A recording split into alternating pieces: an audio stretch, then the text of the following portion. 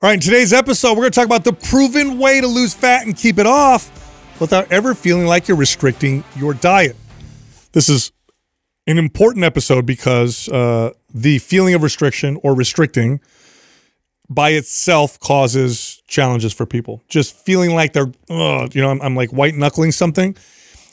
It's just that feeling you want to rebel. Yes, and not only that, but it's a short term. I mean, that's not a long lasting feeling, or I should say, that's not a feeling you can stick with and succeed it's not with. sustainable. At some point, you don't want to feel like you're restricting anymore. And I know you guys found the same thing. As a trainer, I really figured this piece out later. Mm-hmm. It was later that I understood this, and this is where I placed most of my focus on when I would help my clients with their diet. It was less about the X's and O's. That's important, but it was more about how do I get them to feel like they're not restricting themselves or cutting things or like they're having to white knuckle this, and then my success went through the roof. Yeah, I mean, I feel like this just all goes back to the point we're always making on the podcast about behavioral psychology being the biggest factor in somebody's success, right? Like, obviously consistency, you'll hear that across the board from almost anybody that, consistency is like the #1 key.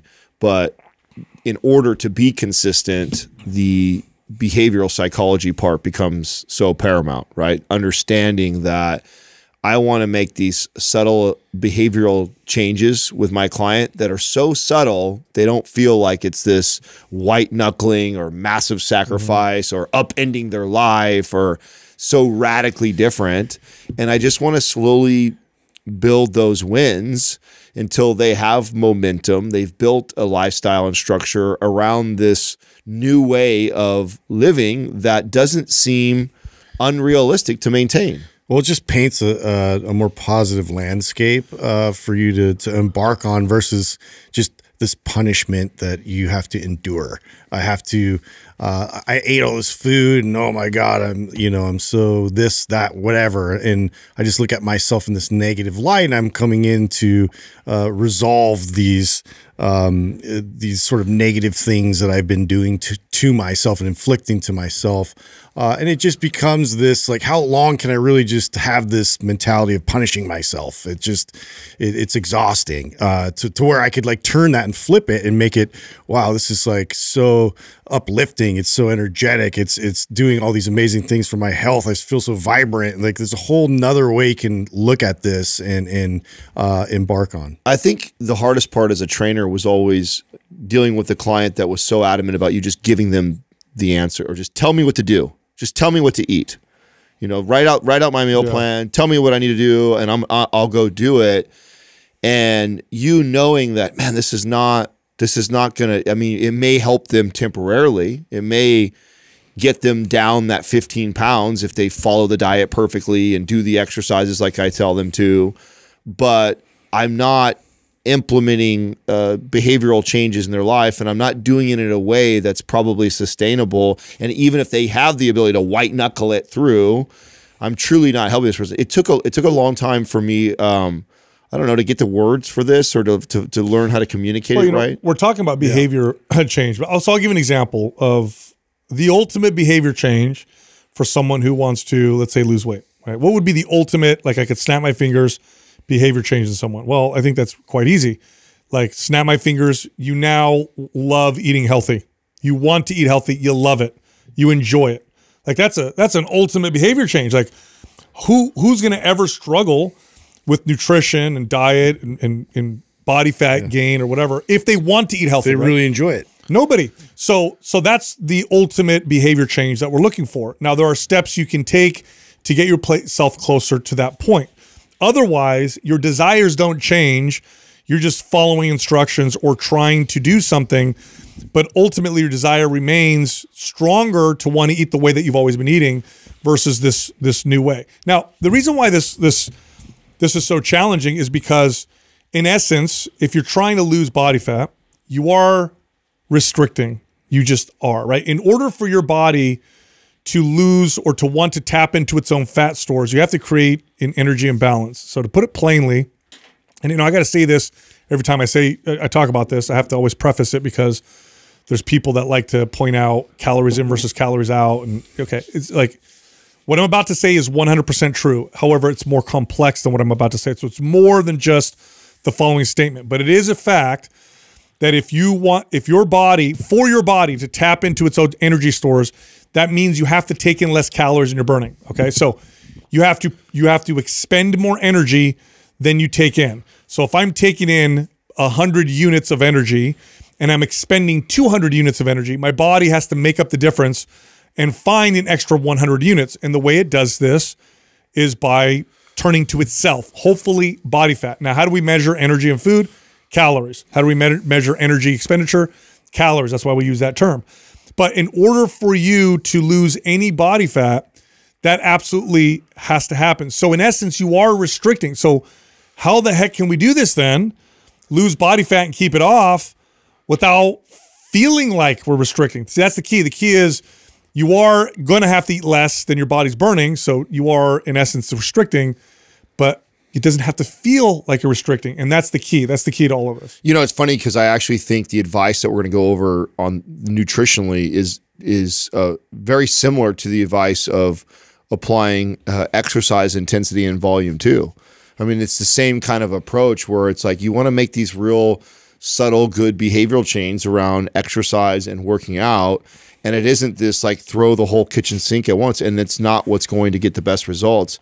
And I think, and maybe you can communicate it better than I can, Sal. Like I haven't, like, how do you explain to somebody that them white knuckling it, or them doing a tremendous amount of volume, or them like doing a hardcore restriction diet, or following something that's totally out of the normal for them, and in hopes that their body is going to adapt and change faster because they're putting so much effort into radically changing it. But it's like a spectrum of like your results, right? Like obviously not doing anything gets you no results or negative results. Doing all the things right gets you the most results. But what is right and optimal isn't necessarily just more of all those things. No, you have to work within your body's capacity for adaptation and for recovery. So to use an extreme example, this is obviously extreme, but somebody says they want to lose weight, so they eat no food. At some point they're going to die. So because it exceeds their body's ability to adapt. Okay, so that's an extreme example. But to use a less extreme example, you go from not exercising to going to the gym 5 days a week. Well, now it's too much stress for your body to adapt to. Your body's just trying to maintain itself. And it starts to do so by modifying hormones, by paring muscle down, by storing body fat even more effectively. It actually slows down your progress. It actually makes you move forward slower. In some cases, you can move backwards. So there is a right dose here. But the big thing to consider, especially when it comes to nutrition, besides getting your essentials and not doing anything crazy, is can I get to a place where I'm eating in a way where I'm at a good, healthy body weight, and it doesn't feel like I'm necessarily trying really hard all the time. Because you eat food every day. And if you lost 50 pounds now, you would love to keep it off for the rest of your life. So if what you're doing now feels like you're trying really hard all the time, are you going to be able to do that forever? Yeah. Probably not. In fact, the data shows us 90% of people fail after a year of losing weight. They gain it back. So what we want to do is we want to employ strategies that allow this fat loss to happen in a way where it feels like you're not doing as much as you did before, or even better, like I'm not restricting. I don't feel like I'm restricting at all, in fact. And by the way, all this stuff we're going to cover is backed up by data, and I'll tell you exactly what the calorie difference is with some of these. It feels a bit like, and I know we always kind of use the cars as like analogies, but like when you're tuning and you're getting your compression ratios, you're getting all these things like fine tuned to where like your engine just starts running and it gets this nice hum. So it's like it doesn't require a whole lot of extra effort to get everything moving and efficiently operating well. And so it's like building yourself up to that point metabolically takes a bit of work, but like once you get to that point where you have the right ratios, the right amounts, and everything's kind of like simultaneously working to that point, like it's a lot less intensive. Yeah, there's a right dose, and then there's two things also to consider with this. One is, can I do this in a way where it doesn't feel like restricting, because I'm much more likely to be able to be consistent doing it. And then number two, and of course it has to be effective. We're talking about fat loss here. And then number two, what can I also do to mitigate or not accelerate muscle loss or cause muscle loss? Because when you cut your calories, your body does try to lower its energy expenditure by paring muscle down. So that's something else to consider as well, because if you slow your metabolism down enough, you'll be in a situation where you'll eat very little and you're not losing any more body fat, even though you're eating very little. Your body's just not burning many calories. So here's the first tip. And this one, for most people, will represent anywhere between 400 to 600 calories, in some cases as much as 700 or 800 calories. This one simple thing right here, which is don't eat heavily processed foods or ultra processed foods, or to put it more generally, avoid foods that make you overeat. But I can put pretty much all ultra processed foods in this category of foods that make you overeat, because that's what they're designed to do. They're designed to make you overeat. They're designed to make you want more. They're designed to ward off the satiety signal, the signal that tells you that you're full. And they're really good at doing this. So these ultra processed foods are foods that are in boxes and wrappers. They've got 50 ingredients or whatever. When you eat these foods, and the data on this is very interesting and very clear. If you eat heavily processed foods or ultra processed foods, if it makes up a majority of your diet, and then you switch to a diet that's all whole natural foods without even trying, okay, eating as much, quote unquote, feeling like you're eating as much as you did before, meaning you eat until you're full, your calories will drop probably around 500 to 600 calories, in some cases more, just doing that alone. So now what you've done is you've cut your calories without restricting, because you still feel like you're eating a lot of food. No, I know what the research says on that. I know that it's like 500-600 calories is when they did all these test groups and stuff like that. Personally, that number is far higher for me. I'm very aware it's way higher. Like I've said that ad nauseum on the show that I have ice cream, sugar addiction, stuff like that. And when I sit down and I would have, some candy or have some ice cream, it doesn't turn into 500 or 600 calories. It turns into 1,000 to 1,700 more calories, because I've never had that good self-control around those foods. And I always had the attitude, and I'm sure I'm not alone on this, of like, well, I already fucked it up, so may as well enjoy this whole thing while I'm here. Like, I'm not gonna just have 3 bites of this and then put it away. It's like, I've opened Pandora's box. I'm going all in, and then I'll worry about it later. And so even though that's what the research says with controlled groups, where we've kind of measured this with the same people on both sides, it's like, there's going to be some people that are probably on the outlier side of me. And more than likely, if you're somebody who's struggled with weight a lot, you're probably going to, yes. You're probably more like me in that situation. Yes, because if you're already somebody that's like, I need to lose 50 pounds or so, you're probably more sensitive to how powerful these ultra processed foods are. And this is why you see, although obesity is growing, there's still some people that just don't seem to have problems with this. And it's not because they have these like crazy magical bodies, it's that they're not as affected by these foods for whatever reason. So you're right, Adam. In my experience as a trainer, when I had really obese clients and I had them switch from ultra processed foods to whole natural foods, their calories would drop a lot. Substantially. In fact, they would tell me, I would get messages from them and they'd say, I'm stuffed. Yeah, I can't eat anymore. I'm stuffed. In some cases, I would tell them to eat more because they would lose too fast. They would lose weight too quickly. I'd say, I need you to eat more food. I can't eat more food. I'm stuffed. Do you remember what a paradigm shift that was for you as a young trainer, when you had somebody sitting across from you at your desk and they're 50 to 100 pounds overweight, and you gave them that rule, and you're like, here's the foods I want you to eat, and they would come back and be like, Adam, I can't eat everything you're telling me to eat. It's just too much food. I remember being like, what? This makes no sense. Like, this person's lying to me. Yeah, no, I really just did not make sense to me at that young of an age. Like, and realizing, like, how is this possible? How is this person this overweight? And then when I tell them to go eat 3 or 4 square meals with chicken and steak and rice and sweet potato and stuff like that, like, it was like, can't do it, Adam. It's too much. It's such this one thing is so powerful that most people will see significant weight loss from doing this alone. If your diet is like most people, most Americans' diet is 70% plus heavily processed foods. And if you have a lot of weight, it's probably more than that to lose. It's probably a greater percentage.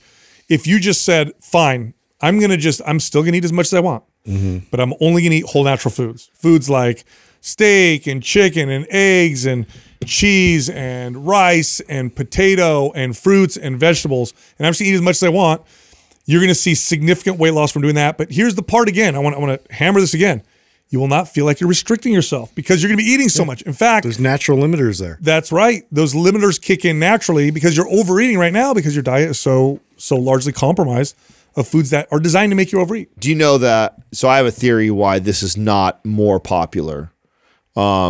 Of course, there's people like there's like Whole30, and there's definitely we're not like the first people to present this message, right? By no means. This is established science. Yeah, right. It's been around for a long time, but it's not like super popular. In fact, you would think that this would be like the #1 thing that all fitness people talk about, but it conflicts with selling a lot of. You can't sell diet with the food. powders and the pills. Yes. Yeah. You're telling people not to eat ultra processed foods, and then you're going to sell them an ultra processed meal. And unfortunately, shakes and bars fall in that category. Now, I'm not saying by me communicating that, I'm not shaming somebody for using. If you're watching my whole thing right now, I'll use shakes, I'll use bars. That's not the point I'm trying to make. I'm just saying that this is so powerful, and this is such a game changer of advice for somebody who's trying to lose weight, that if everybody that was struggling with weight loss, this was their only rule. No more stuff in a wrapper, just purely whole foods. Eat when you're hungry. If you're hungry, go eat. Yeah. But eat whole foods. And especially if you start with protein in that meal, and then have what you want afterwards, whole food. I don't care. You want a big old thing of rice, big old like a bunch of potatoes, go for it. But eat the protein first, all whole foods. Eat whatever you want, as much as you want.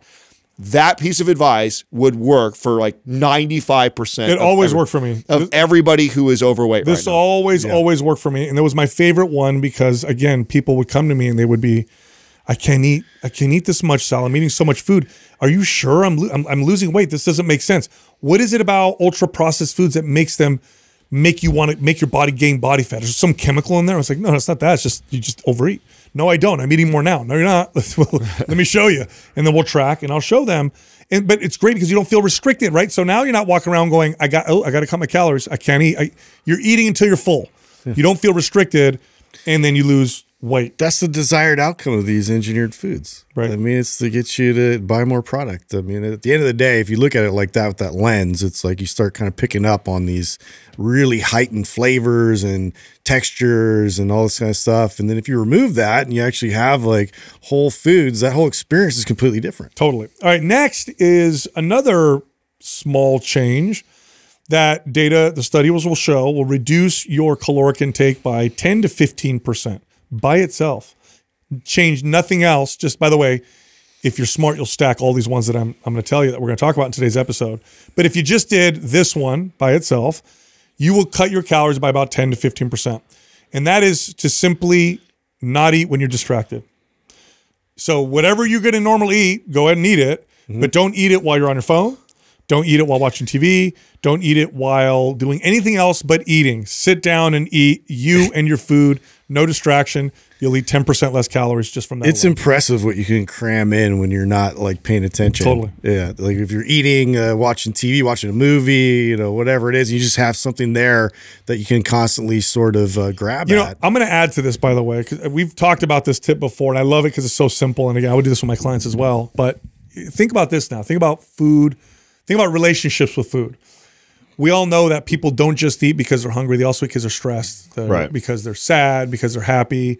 And so food becomes this thing where, whatever. It's not just because you're hungry. If it was just for hunger, I think it'd be easier to fix, but we eat for a lot of different reasons. Now imagine the emotional states you go through watching a movie while you're eating. Right. Naturally kicks that up. Or social media, going through this alarming, angry news. You're actually creating bad relationships with food. This is actually a hard tip to break. Especially today, especially with the way we have phones now. You notice you want to be distracted. Productivity is so like the highest. It used to be a hard thing before smartphones. It was already a hard thing because it's a lot of people. I mean, I don't know when it was. Was it the 70s? When did TV dinners that become started famous? becoming popular in the 60s. Okay, so even 60s, right? So I mean that was the introduction of like, hey, sit in front of your TV and eat food. You know what I'm saying?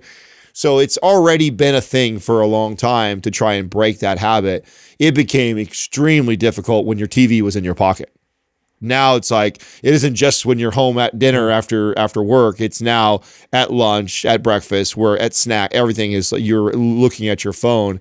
It's a really tough thing to break for a lot of people. People eat 10% to 15% more calories, and they eat about 20% faster. It also changes the speed at which you eat. And now the question is why? Why do we eat more when we're distracted? Well, when you're distracted, you're not as connected to your body's signals until they get so loud that you have to hear them. And one of the signals we get from food when we're eating is satiety. It's, oh, stop eating. You've had enough. But that signal's not loud enough to overcome this distraction, this thing on my phone or the TV, until it gets so loud that I go, I don't want any more. Now, again, combine that with hyperpalatable, ultra-processed foods, emotional changes by watching a show, a movie, or on your phone. It's a recipe for a disaster. But again, just to go to the data, not even going that far, you'll cut your calories by 10% just by doing that alone. Hey, sorry to interrupt. Look, I have a free guide that teaches you how to lose fat in 3 steps, just 3 steps that will burn the most amount of body fat and help keep it off. This guide is totally free. We're giving it to everybody right now. If you want it, click on the link at the top of the description below. All right, back to the show. Have you ever seen one of those hot dog eating champion guys train? Yeah. And like what they do to like, it's so much of a speed and a distraction that's all a huge part of their process. It's all psychological. All psychological, just like getting it in, and then dunking it in water to make sure it has space. But it's just like, it's amazing what you can do to bypass those signals. So that point is actually similar to the point I was going to make, that a lot of this has to do with you're starting to skip a major part of the digestive process, which is the chewing process. Yeah. You literally are inhaling the food. You're chewing so minimally just to get it down, and you're already thinking about the next bite. And it reminds me, I'll never forget, I wish I remember the name of it. I think we looked it up one time on here. There was a diet book that was like 52 chews or so. I don't remember the name of it, but that was it was a diet book that was, all the advice was every bite you had to chew like a number, a certain number of times. Yeah, and I think it was somewhere like 50. And people lost weight. Yeah, and it's just literally because you now become hyper present. You're chewing, which is part of the digestive process. You're chewing all that. You're taking your time, like between every single bite. Let that signal get there. Yes, let that signal get there. That takes us to the next one, which is don't drink fluids while you eat, which kind of forces this point. 100% it does. Okay, so this is a personal one for me, because when you guys know this as trainers, when you train 8 clients in a day, you don't have time in between your clients to eat. You have their warm up. They can warm up for 10 minutes, stretch, foam roll, mobility. I'll be right back, and then you go back and you eat your food. And what I learned to do as a trainer was eat standing up and eat with water, and it would literally be put the food in my mouth, bite 3 times, wash it down with water. Yeah. And I just did this constantly. And I think it played a role in some of my digestive issues. Later on, when I stopped doing this to help my digestion, I also noticed the side effect of getting full faster. Yeah. It slows you way down. This was a hard one for me to break too. Yeah. It was definitely because of the speed factor. I'd be eating with my friends or family, and I was always like, if I didn't learn to eat a few bites and then wash it down and like really cram it down, I would always be left at the dinner table by myself. That was like a thing. And now I'm like owning it, and I just will take my time, and it's just so much better for my stomach and digestion and like everything else at night if I just take my time with it. But yeah, you eat less naturally. It's the 32 chew diet. Yeah. So 32 times, which the water tip kind of forces this without you like having to like sit there and count. If you are not drinking and like flushing the food down, which by the way, one of the things we got this from Paul Chek, right? Isn't Paul Chek the one who we first got this from? Yeah, he was really made the point. Yeah, I think it was Paul Chek who, that was the first time I ever actually really tried to do this. I'd actually never even thought about it. Eat without any water. To be honest, I actually thought it was healthier to drink fluids with your food. I just assumed that was like a healthier choice. And when he made the case for not having any fluids, I thought that's really interesting. And right away noticed my behavior and realized, and then afterwards when I went back to enjoy it, I was like, oh my God, how many times do I take a bite of something? I'm not even like chewed it 2 times and I'm already washing it down with food. Like, holy shit. So the no fluids forces the getting closer to 32. Even if it's not 32, it's probably double what you normally do. By the way, just a little side note, if you drink flavored beverages, even if they're no calorie, even if it's 0 calorie flavored beverage, a diet soda, okay, when you're eating and drinking it and eating and drinking it back and forth, You're introducing novelty with every bite, between the savory burger to the sweet Spikes that appetite soda. You will, not only does it speed up how the rate of which you're eating because you're not chewing fully. Not only does it do that, which means you're not going to get the hunger signal as quickly, you're also introducing flavor novelty every single bite by having savory, sweet, which also bypasses signals of satiety. Like, you combine those two things, now do that in front of a movie, and what you have is somebody eating 1,000 more calories than normally would. This is why at the end of those meals, when you do that, you're like so uncomfortable. And then you realize I was uncomfortable like 10 minutes ago and I kept going. Yeah. It's because you've literally, you're literally playing a trick on your brain. Such a good argument, Sal. It's not one that I actually think I've heard you use when we've made the case about diet sodas and stuff like that not being an ideal choice. And then there's people obviously that will fight tooth and nail for that, telling you, arguing that there's nothing wrong with it. In it. Yeah, because they hang on the calorie thing, they hang on the studies and research with artificial sweeteners that it's weak, it's not good enough and stuff like that. But if that's not a good enough reason, or if that's not a good enough reason for you, that should be right there. If you're struggling with losing weight and you're utilizing a diet soda and stuff like that, I mean, that would be probably, if I was having a client, right, for example, who loves that, like loves to enjoy it, and I can connect to that. I enjoy Diet Coke, so I get it.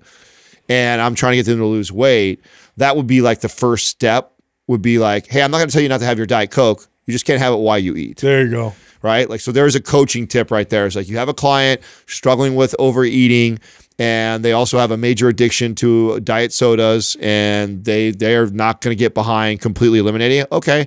I'm not going to tell them they can't have it, but just, I want you to try something for me. No more fluids. So you're going to have your Diet Coke after you eat. On its own. Yeah. And then see how much. Watch how many people don't even want to do that. I know. Yeah. I think that would work incredibly well. Totally. So, all right, this next one is the most, dare I say, magical one, because there are some unique aspects of this next step. One of them being like the other ones, you'll eat less as a result of it. But the other one, the magic part, in that doing this next step also seems to accelerate the fat loss process when calories are controlled and preserve or build muscle simultaneously. In other words, if there's two diets that are identical in calories, the person who does what I'm about to say will lose more fat anyway. And that is to eat a high protein diet.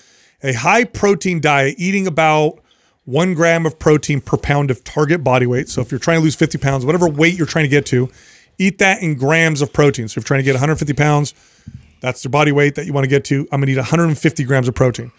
If you do that, you get it from whole natural foods, you prioritize it in your meals, you eat it first, you will eat less because protein kills your appetite. It is by far, by the way, when they do studies on macronutrients, they compare proteins, carbs, and fats. Proteins by far produce the most satiety. Fat is second, but it's a distant second, and then carbs are way down. So protein crushes cravings and appetite. But then the second part, the magic part, is even if the calories remain the same, if you had two identical people, identical lives, both eating 2,000 calorie diets, and that made them both lose weight, but one of them ate a high protein version of that, and the other one ate a low protein version of that, the high protein version will still lose more body fat. Because protein has a thermic effect in the body, it also has this muscle building effect, and then some other stuff we just don't understand because we can't account for it necessarily yet. But the data on this is very clear. It's very consistent. A high protein diet crushes appetite and accelerates fat loss. So for sure, that's an important one. This is so powerful that if you're somebody who, or a family member, that has struggled with weight most of their life, simply commits to eating whole foods, and always, anytime they sit down and eat, they eat the protein first. And by the way, you're not putting any restrictions. Eat as much as you want. You're hungry, go eat. I'm not going to ever tell you not to eat. Eat every time you're hungry. Just eat whole foods and just eat the protein first. That paired with 2 days a week of lifting weights, you will radically. That's the recipe. You will radically change that person's life. Nothing else. I'm not going to tell you to go. And I'm not saying there's not all kinds of other pieces of advice that are helpful and that will make them healthier and it's good for cardiovascular endurance. And I'm not even going to go there. Like, you have someone who who has struggled with weight their entire life. if all they do is commit to whole foods and eating the protein first every single time they're hungry, paired with 1 to 2 days a week of full body strength training, you will radically change that person's life. That was I fucking guarantee that it. was my go-to recipe right there. Get people to do that right there, and I pretty much solved most of the issue, so long as we can stay consistent with it. But it makes it easier to stay consistent again because you don't feel restricted. Yeah. Right. You don't feel restricted because I'm rather than eating It's a psychological less, win. I'm trying to eat more. Right. And I'm eating the protein, and then that makes it all happen much faster as well. That's why I said it's as close to magic as you can get, because even if your calories are the same, it just results in more fat loss. All right. The next one is to eat a high fiber diet. Now, we can get into discussions about the benefits of fiber. You have the people over there on the carnivore side who are like, there's no benefits. And then people on the other side are like, there's, decades of research that show there's health benefits of fiber. I'm not going to talk about the health benefits. I think the data is pretty clear. There are health benefits to eating a diet that's high in fiber. But really, I'm pointing to the fact that fiber produces satiety. Yeah. So remember how I said protein was the most satiety-producing macronutrient, and then fat, and then carbs? Even more than fat is fiber. So it's actually closer to protein than fat is in terms of producing satiety.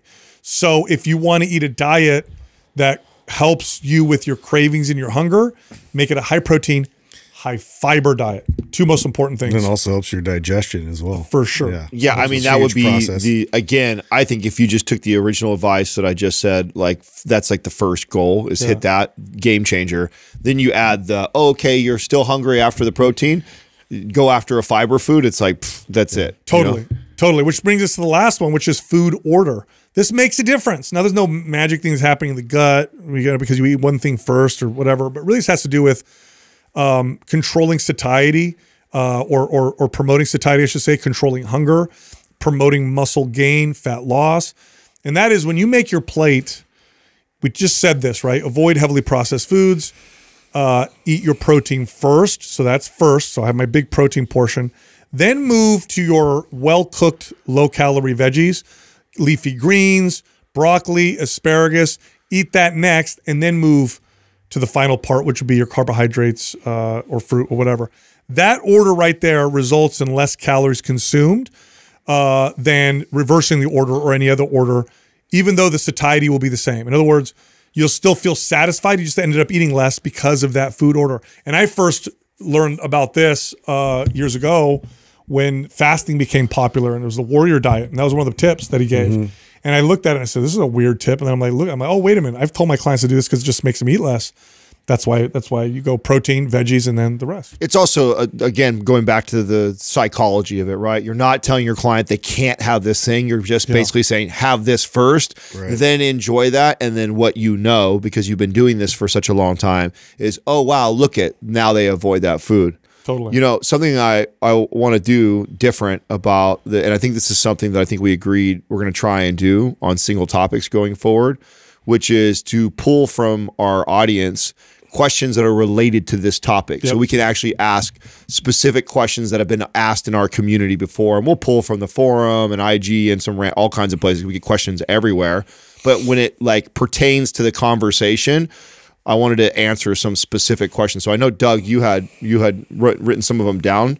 Can you read them off to us, and then we'll go through? Yeah. So one of the questions is, can I really get good results without ever having to track? Okay. So they're referring to tracking calories, grams of protein, grams of fat, grams of carbohydrates. In my career as a personal trainer, 95% of my clients didn't track. 95%. They did a lot of the stuff we just talked about. Now, if I did have them track, it might be protein, or it might be fiber, or if there was some health issue going on, we might have them track.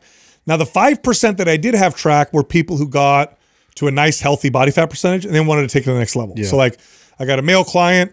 He's at 25% body fat through doing the things that we talked about earlier in this podcast. They got from 25% to, let's say, 17% or 16% body fat. Now they're kind of plateauing. All right, Sal, I want to get down to 12% or 10% body fat. Okay, well, now we need to track because it gets a little bit more granular. But the vast majority of my clients never had them track. So I can go both ways on this question. You mean, I've always, out of all of us, I think I've probably been the biggest advocate for tracking. My way of explaining it is that I think there's tremendous value. It's like education, understanding. Like, I can't tell you how many clients that I've trained that didn't even know what a protein, a carb, or a fat was.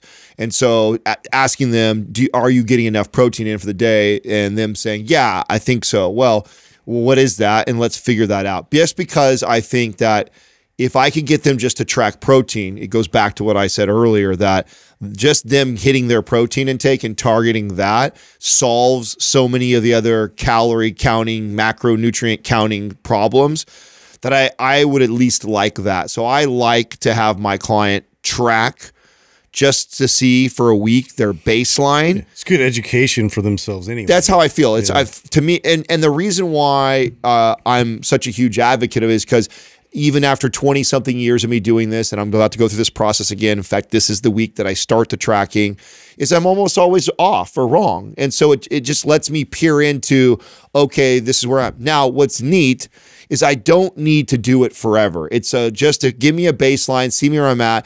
And if I wanted to just get in really like good shape, really good shape, not crazy bodybuilder shape, but good, really good fitness shape, the average person would say, wow, he's really fit.